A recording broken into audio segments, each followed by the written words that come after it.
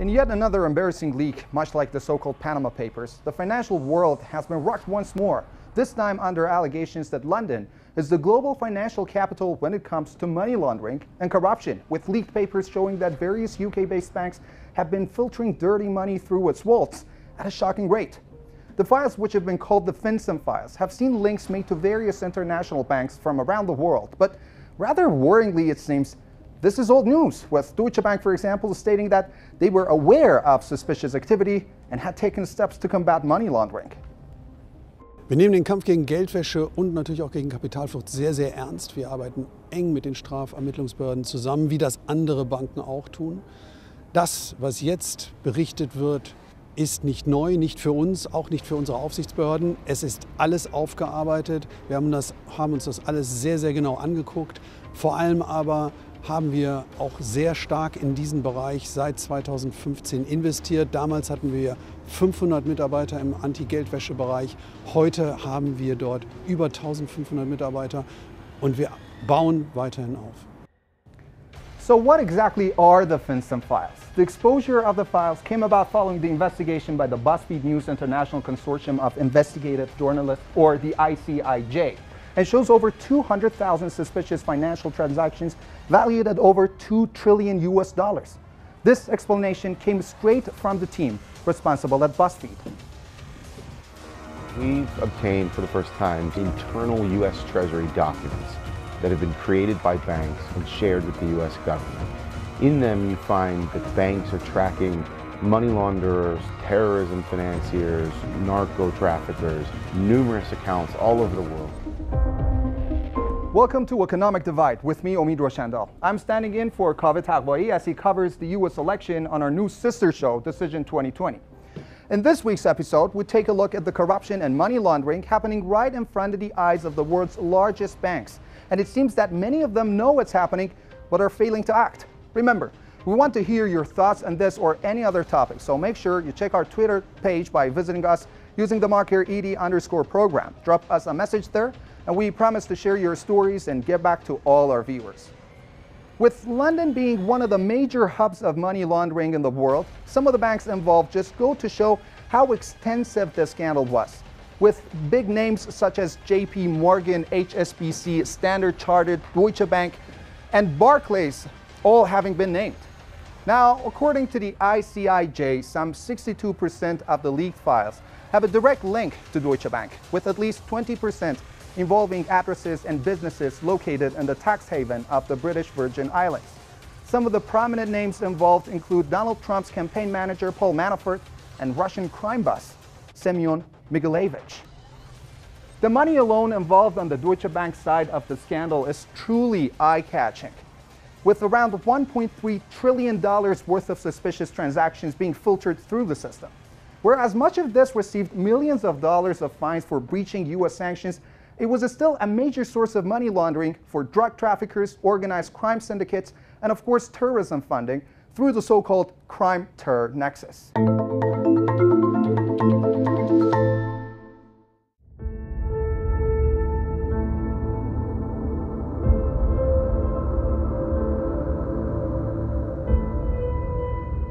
September saw the International Consortium of Investigative Journalists, or the ICIJ, release a set of findings which have been labelled as the FinCEN files.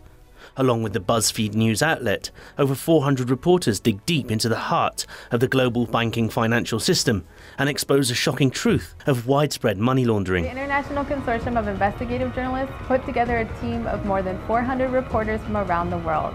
Alongside these journalists, ICIJ has led and reported on this project for over a year. And what the FinCEN files reveal is the role of global banks in industrial-scale money laundering. The files, which saw some $2 trillion of dirty money exposed, appears to be only the tip of the iceberg when it comes to what could be trillions more, as the ICIJ stated that they only had access to a certain number of files found in the US. Some of the names involved in the scandal are rock-solid financial banking companies, with the likes of Deutsche Bank, Barclays and HSBC all involved, as well as Standard Chartered, JP Morgan and more. The worrying factor is, however, the reality that dirty money is not a victimless crime, with the money coming from a host of illegal activities, from human trafficking, drug money and terrorism, leaving behind a very dark trail of vulnerable victims in the process, feeding trillions of dollars into the underworld right in front of the noses of the world's most trusted banks, who appear to be blanking the act. This project is about mapping the vast oceans of dirty money that are coursing through the world's economy, and about the failure or quite possibly refusal on the parts of banks and governments to stop it. And it's also about showing the human misery that that economy funds and why stopping it matters. It seems, however, that like many guilty parties around the corporate world, banks were quick to retaliate against the accusations, stating that they were all fighting to improve the system and that the notion of dirty money coming through their doors was something they did not want.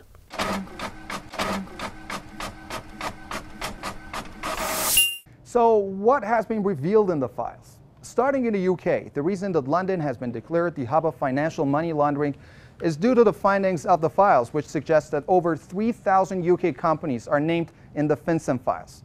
This is more than any other country in the documents.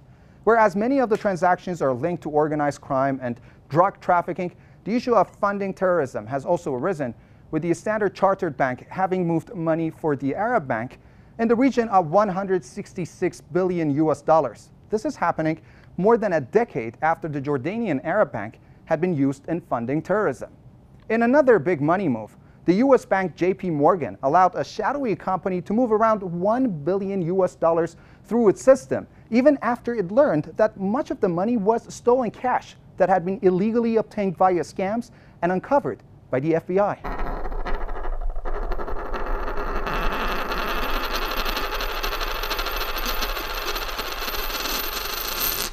One of the most interesting aspects that's emerged from the FinCEN files is the scale of people involved in the scandal.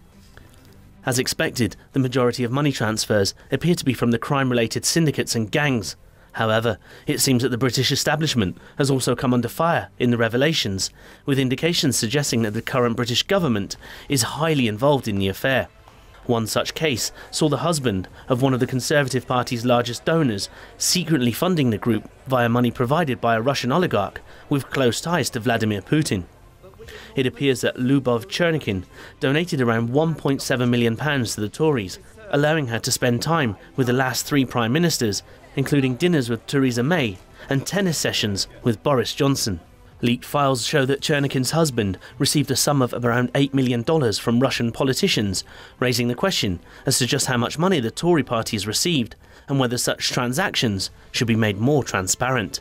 So you've got corruption within Western countries in terms of their companies, but again, in terms of the way in which these laundered funds come into London and to other Western capitals, there seems to be very little real action on the part of politicians to put into place effective, and I emphasize effective, anti-money laundering strategies. Furthermore, corruption in Britain has taken a whole new level, especially when it comes to Brexit, with recent reports leaking information that the British royal family are in fact richer than they may appear, with evidence coming through that the land owned by the Windsors in European Union states are receiving millions of euros in EU Common Agriculture Policy grants, which is irony at its finest, as Britain's top family abuse their position, feeding off the EU, whilst allowing their country to leave the bloc. Add to this the endless business interests of the royal family, from endorsement of products to real estate to planning of a Netflix TV series, which will no doubt make millions. And it seems that as long as corruption is acceptable at the top of the table, then why should it not trickle down to the lower classes?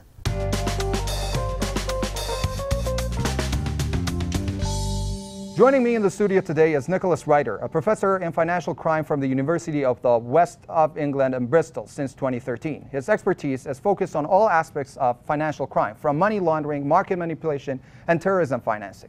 Publications by Professor Ryder include The Financial Crisis and White-Collar Crime and Fighting Financial Crime and the Global Economic Crisis. Professor, many thanks for being here with us today. Thanks for inviting me. My first question then relates to the recent FinCEN files that have shown that the UK is being used as a hub for money laundering. How can this have been allowed to happen, and what steps does Britain have in place to prevent all this stuff? I think one of the most important things to bear in mind is that the publication released over the weekend is just another example of allegations of money laundering, fraud, market manipulation, and links to terrorism finance. And so, but the global anti-money laundering system is never going to prevent all types of financial crime. So it's just another illustration that the threat hasn't gone away, despite the best efforts of the United Nations Financial Action Task Force, the European Union, and obviously very important economies like the UK and the US. So I think what the files illustrate is that the UK's compliance regime is still not as good as it could be, and that's a little embarrassing for the UK government, given the very favourable report from the Financial Action Task Force, the highest ever rating in December 2018. So there are clearly a number of issues that the UK government needs to address in relation to tackling all aspects of financial crime. All right, it appears that the files have also shown that the Russian oligarchs are using money to influence political parties, with one in particular seeing the wife of a Russian billionaire paying for the honor to play tennis with Boris Johnson and attend parties with Theresa May. Should such acts be made more transparent to the public, and should they be prevented altogether? I think transparency is very important, and I think within the domain of alleged donations from individuals from Russia to the UK government act as an embarrassment. To me personally, I think transparency is a very important issue. In terms of the legality of such donations, that's obviously a matter for the Electoral Commission. But again, it does leave a rather bad stain on our democracy. And I think it's something that the Electoral Commission needs to look at very carefully indeed. All right, and finally then, it seems that the blame cannot be placed on the UK alone, with the files showing that numerous global entities have been involved. How then are we able to prevent such issues from happening on a global scale? I think on a global scale, it's very important to bear in mind that the global anti-money laundering regime has been in existence for over 3 to 4 decades. And it's just another example that the regime is never going to be flawless. It's very important for nation states to work together to exchange important information, especially with the increased threat posed by money laundering, as the FinCEN papers clearly illustrate. So for me personally, it is a matter of interaction between nation states, but also cooperating. Without cooperation, then any effort to tackle money laundering and related financial crime is sadly going to fail at the first hurdle. Professor Nicholas Ryder there from UWE, many thanks for being here with us today. It's been great hearing your thoughts on this topic. Thank you for your time.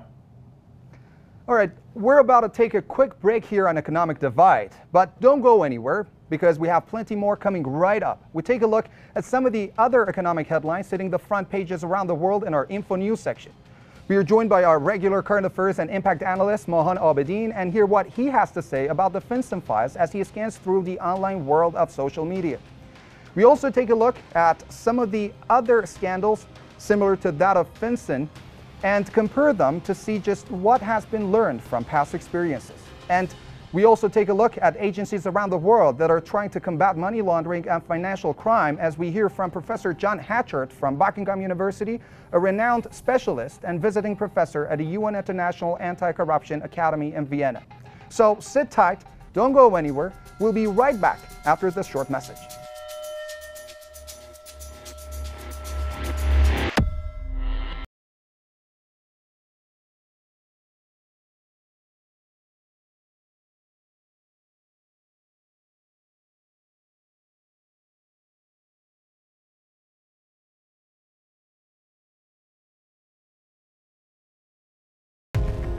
Welcome back to Economic Divide with me, Omid Roshandal. Let's get right back into the action by taking a look at what else is happening in the financial world in our regular Info News section.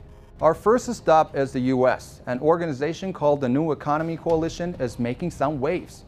Although not heard of much, its tagline is to fire the bosses, free the land, and elect ourselves. This is a network of 200 plus organizations that says it's building the solidarity economy movement in the United States. Next, South Africa. The economy suffered worst quarterly slide in decades. The GDP fell 16.4% in 3 months to June after a strict COVID-19 lockdown paralyzed activity. Let's not forget South Africa is Africa's most industrialized nation. And finally, Egypt has been suffering from protests due to the state of the economy. Egypt's uprising of the poor is reported to be a real threat to President Sisi. These protests mark a turning point in the country's political scene and may be a step towards retrieving the public sphere from the police state, something Sisi has been faulted for since he came to power. With many other similar scandals hitting the headlines in recent years, let's now take a look at how the FinCEN files compare to other similar leaks, including the famous 2016 Panama Papers, the 2015 Swiss leaks, and the more recent 2017 Paradise Papers.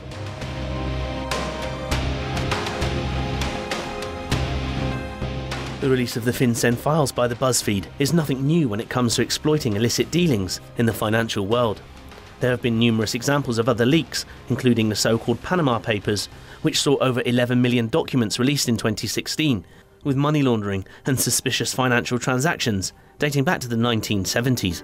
The papers focused heavily on tax havens, which seemed to suggest that money was being placed in such locations, having already been cleaned by the banks, and allowing the holders of the accounts to seal a double victory by avoiding paying taxes on any income generated.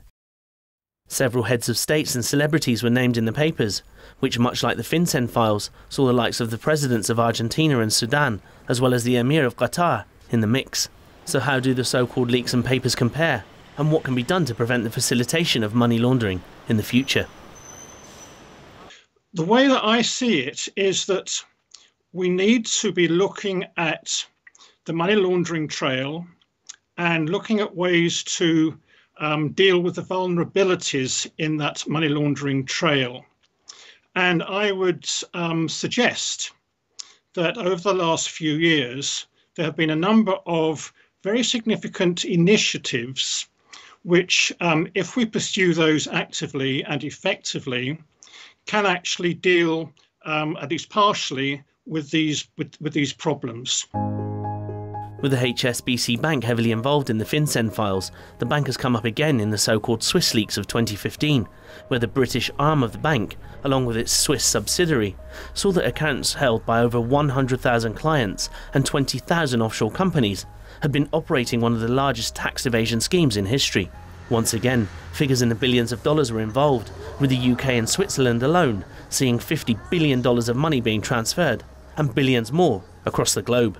It seems that the phenomenon of money laundering and financial crime does not seem to want to be stopped, with banks happy to pay the fines incurred, which are by far lower than the billions, if not trillions, flowing through their accounts to compensate.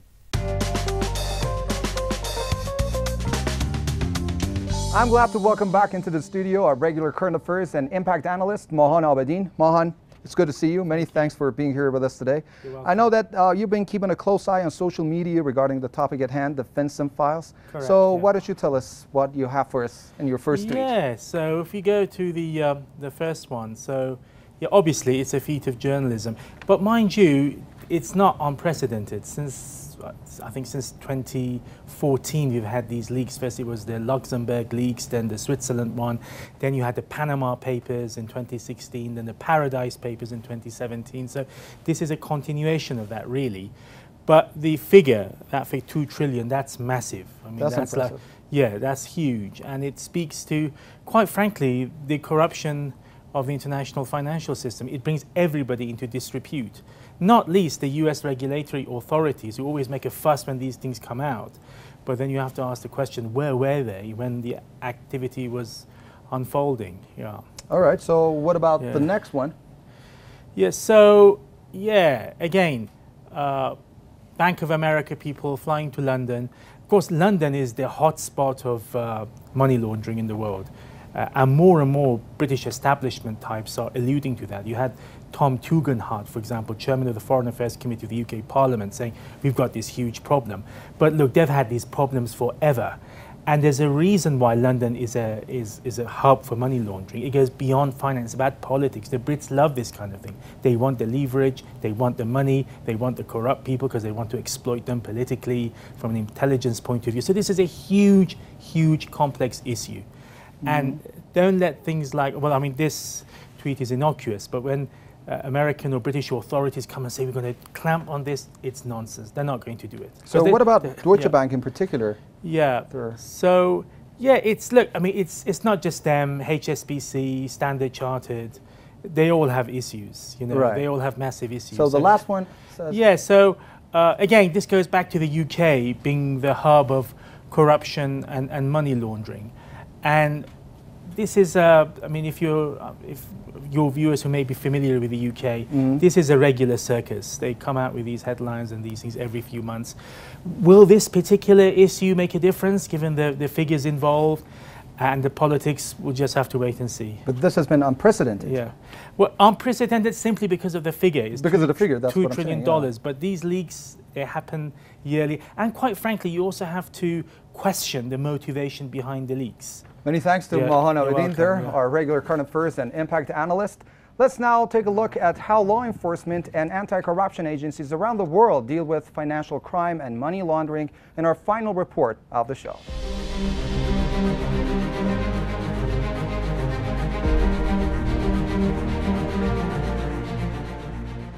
Any law enforcement agency will tell you that they're always one step behind the bad guys. If this were not true, there'd be no crime, as preemptive arrests would stop it from happening.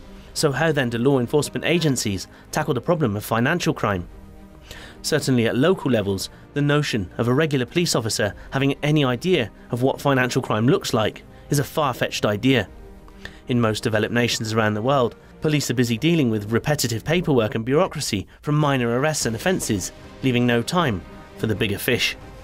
Yet with crime so large in scale, as we've seen with the FinCEN files in the trillions of dollars, the act of fighting such a crime can and should only come from an international and government level. Yet, it seems that the highest entities around the world are involved in the crime, hence suggesting it's something that will never be tackled.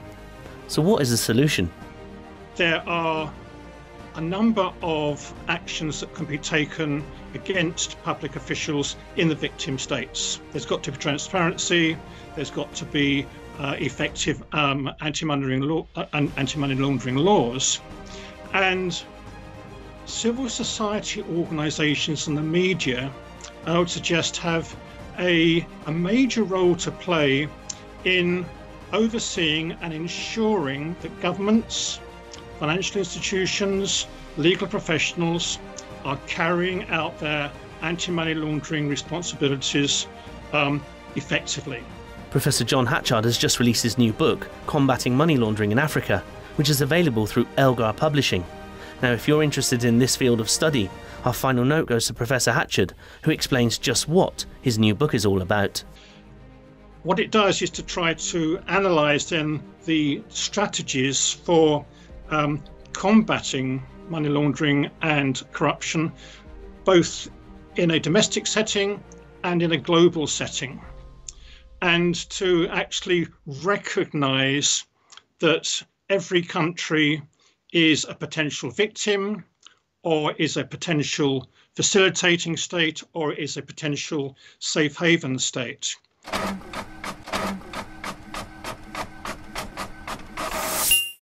There is no doubt that the impact of financial crime and money laundering can have a devastating effect on the global economy. With figures in the trillions of dollars, dirty money eclipses the GDPs of even some of the world's largest economies. One of the most difficult pills to swallow when dealing with money laundering on this scale is the knowledge and involvement of global banks, institutions, and even governments who appear to turn a blind eye to the flow of cash, yet end up charging the customers and citizens of respective countries in fees and taxes when it comes to clearing up the mess. In spite of the best efforts of multiple law enforcement agencies around the world and those in government who are actually fighting to expose and end corruption, the act of financial crime is no different than any other crime, and hence those attempting to detect, disrupt, and deter the offenses are always one step behind the criminals. Don't forget, this is your show, so get in touch with us via Twitter using the marker ED_program and tell us about the stories that matter to you. We're always on hand to share your thoughts, and who knows, we may just feature your story in a future episode. You can watch this episode again or any of our past episodes by simply logging onto our website and clicking on shows, where you will find all our programs available online 24 hours a day and ready for your viewing pleasure. That's about all the time we have for this week's show. On behalf of myself, Omid Roshandel, and the whole team here on Economic Divide, thanks for watching, stay safe, we'll see you again next time.